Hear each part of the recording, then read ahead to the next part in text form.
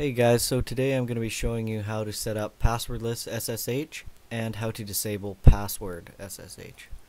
So first things first, you're going to need to have SSH installed on your server, and you're going to need to be able to access it using your password. So once that's ready to go, we can start on your client machine by generating some SSH keys. So SSH-keygen-t RSA. Press enter to save to the default file location. If you don't want to enter your password every time you use the SSH key, then do not enter a password here. But if you want the extra security of a password, which can be recommended, then enter a password here. I'm not going to enter a password personally. Great, so now the SSH key has been generated. The next thing we need to do is we need to copy the SSH key to the server. So SSH-copy ID, your username at the domain name of your server or the IP address. So enter your password. Beauty. Test that passwordless SSH is working. So SSH into your server. And as you can see, I did not get prompted for a password, so that part of it is working. Now the next portion we're going to want to do is we're going to want to disable password authentication. This is a good security measure against brute force attacks.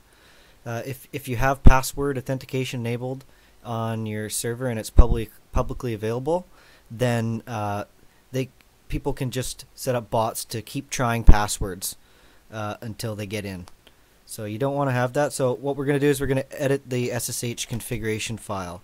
Sudo nano /etc/ssh/sshd_config.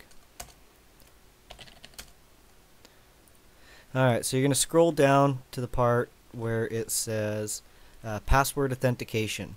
We want to uncomment this line and we want to change it to no.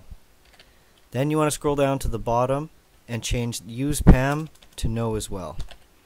Then press Ctrl X, yes to save, and enter to save to the same file. Great, so now we just need to reload our SSH config. Sudo service SSH reload. Alright, now we can exit out of our server SSH session. So let's test to see that our password SSH has been disabled. So SSH, and we're going to add this option here, pub key authentication equals no. So what this does is, for this one-time command, it tries to disable the use of SSH keys and instead revert back to password authentication. So what we want to see here is a permission denied message. As you can see, we got the permission denied, so that's good. That means we're not allowed to access using non-SSH keys.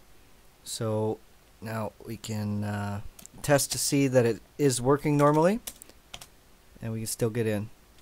Great, so that's how you disable password authentication and how to set up passwordless authentication over SSH. Thanks for watching.